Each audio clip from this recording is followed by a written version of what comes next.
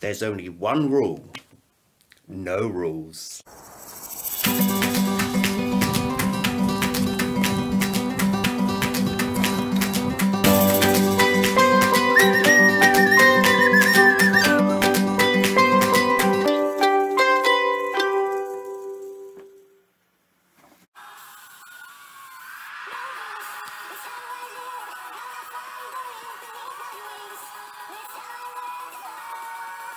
Hi here, Finns here. I'm back for another one of my independent reviews, giving my review of all 37 entries for this year's Eurovision 2024 that will take place in Malmö, Sweden. And the next country I am going to be talking about is Finland on my list. Yes, Finland. It is Windows95man, featuring vocals by Henny Pen and the song No Rules. Yes, this was a surprise winner from UMK. Oh, surprising coffee fit there. Yeah, people thought Sarah was going to win with a beautiful ballad. Instead, we got Windows95man by surprise. Look, this song, you know, feels like a parody of a Eurovision song in a way. It feels like this song belongs in the Eurovision movie. It really does. I've said that before. And I've funnily said, oh, this would be hilarious if this gets selected for Finland. And somehow I did. Yeah, I'm so confused how this emerged as the winner in UMK, because UMK was a strong selection this year. I listened to all the songs. I think Siren Kicks was good. I thought Cindy's Sabotage, whatever her name was good, and she came last. So, yeah, I mean, ideally this shouldn't have won UMK, because Windows95man won the televote, became dead last with the juries, but it was 75% public vote, 25% juries. And sorry, I disagree with that. I think the jury should have had more say in the UMK selection. I think it should have been 50-50, or okay, 60-40, 60 public, 40 jury. I think there was too much power to the people, personally. That's what I say. I think if you're going to do 75 to ratio of 25, I think there's no point of having a jury, because the jury really had no say, really. It was mainly down to the televote who won his selection. But anyway, I digress on that point. Going back to the song, you know, it's a fun guilty pleasure song. I think they were very creative with staging, with him coming out of Dem and Egg and that, and they really got the crowd going in Finland.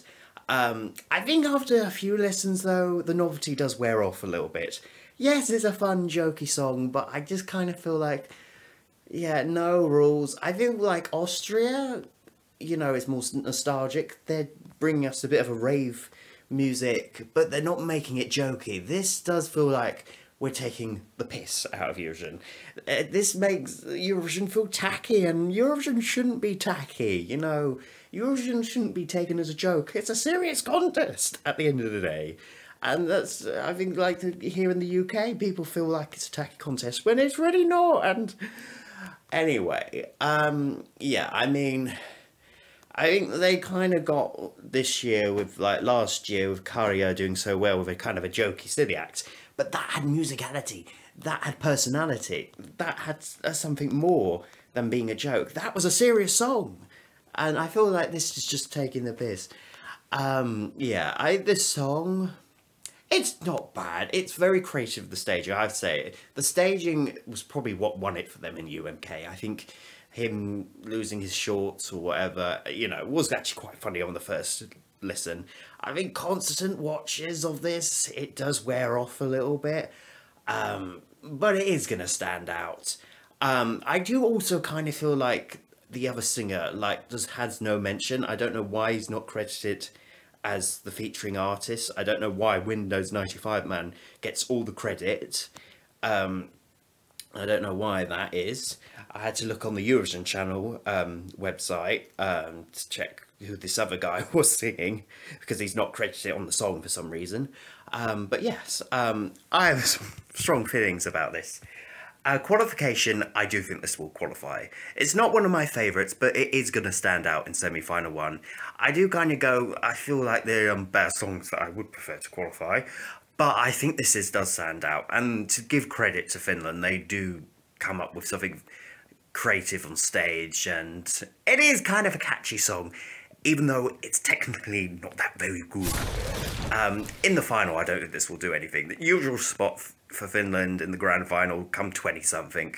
The juries will hate this in the final. The televote, I don't think it will be that high in the televote, though, as some people think. I think if all the jokey, novelty, quirky entries make it to the finals this year, then I think Finland might be one of the ones where people won't cast their vote for, if that makes sense. Like, I feel like people cast their votes to, like, Croatia, Netherlands in the final, maybe Greece, you know what I mean? Like Switzerland, that are a bit quirky out there, out of the box kind of entry, or even Ireland if they make it to the final. And I think Finland might get a bit left behind. So yeah, that's my feeling. I'm giving it a 5 because it's in the middle for me. Sometimes I enjoy it, sometimes I don't. Sometimes I find it a bit annoying, thinking, oh, what have Finland done? They should have selected a better song.